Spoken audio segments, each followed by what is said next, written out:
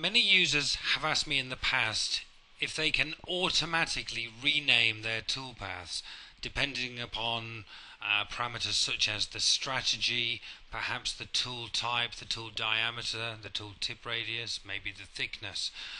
So they would like some of these parameters incorporated into the toolpath's name. So we've created a macro that allows you to quite easily do this. To run the macro, I've set it up for you to work on the Toolpath user menu. Doesn't matter which one you choose actually, it will simply rename all of the toolpaths. So you could put this on a custom toolbar would be a more appropriate place. But I'm just going to run it or show you it from the user menu. So here we've got the option to rename all toolpaths, but before I run it, I'd like to show you a few attributes to the macro so that you can make simple edits very easily. So if I just open up this macro for edit, you will see that there's a number of Boolean variables being created. So this one is for the tool length, and it's currently defined as true. The tool diameter is true. The tool tip radius is true.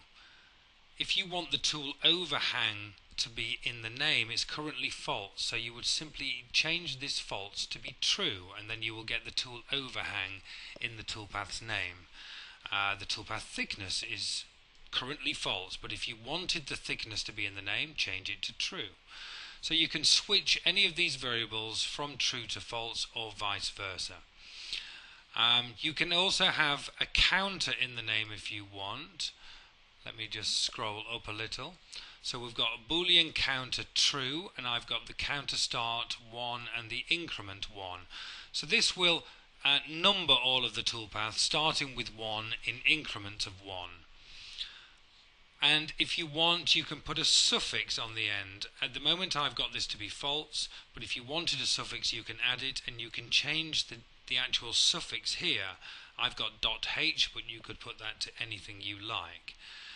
Any of the other prefixes, so for example for the tool tip radius, I've defined a prefix R, but you can change this R for tip radius, or this D for diameter, or this L for length, to whatever you like. So some simple edits within this top part of the macro can enable you to customize the macro to whatever you want. So let's run the macro. Here we've got a series of toolpaths. If I right click user and rename all toolpaths, you will see that very quickly it's used the counter, so each toolpath starts with 1, then 2, then 3, 4, 5, 6, 7, etc. It's got the tool type in the name, then it has the length, the diameter, and if applicable, which is not the case for all tools, it has the tip radius. So a quick way of just renaming all of the toolpaths in a macro which is really quite easy to customize.